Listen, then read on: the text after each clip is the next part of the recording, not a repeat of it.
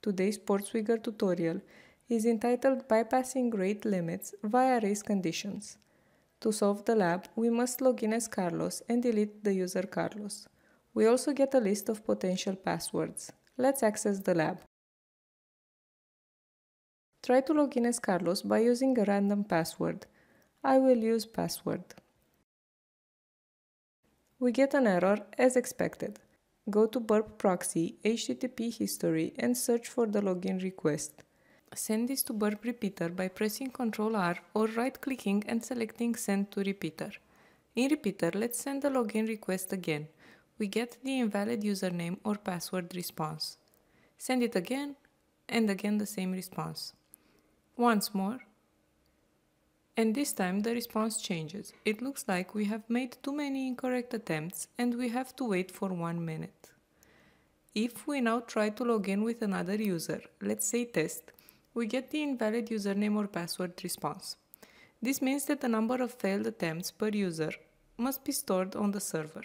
Because of this, there might be a race window between when we try to log in and when the website increments the counter for the number of failed attempts associated with our user. Change the username back to Carlos.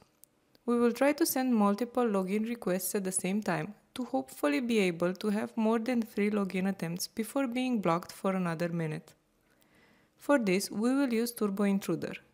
To install the extension, go to Extensions, B App Store, search for Turbo Intruder, select the extension and click Install.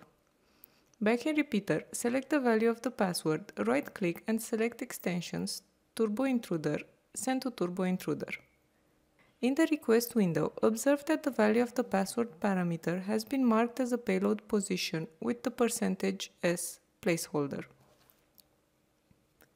From the drop-down menu, select the Race Single Packet Attack script. We will modify this so that each request uses one of the provided possible passwords for Carlos. For this, let's declare a variable passwords, an array that is going to contain all of the passwords. Also change the for loop to loop through all of the passwords. So for p in passwords, the queued login request must also contain the current password, so p. To get the password, go back to the browser. Copy the provided passwords, then right-click anywhere on the page and select Inspect. This opens the Developer Tools. Go to the Console tab. Here we will create a variable, call it pass, that contains the list of passwords, separating them by the new line character. Be sure to place the list of passwords inside thick characters to be able to process multi-line text.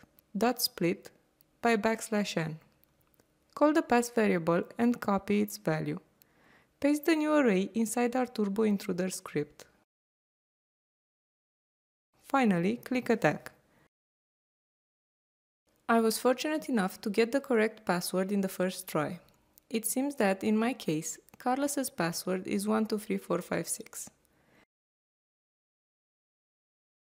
As you can see, there have been more than 3 invalid username or password responses, which means we were able to take advantage of the race condition. If you don't get the password from your first try, go back to the Turbo Intruder script, delete the passwords that are clearly wrong because they got the invalid username or password response, and try the attack again. Do this until you get a 302 response. Finally, let's log in as Carlos. I get the too many incorrect login attempts error. It seems that I have to wait for 7 more seconds. Try the login again and this time we are in. Delete the user Carlos and the lab is solved. This is it for today. See you in the next one.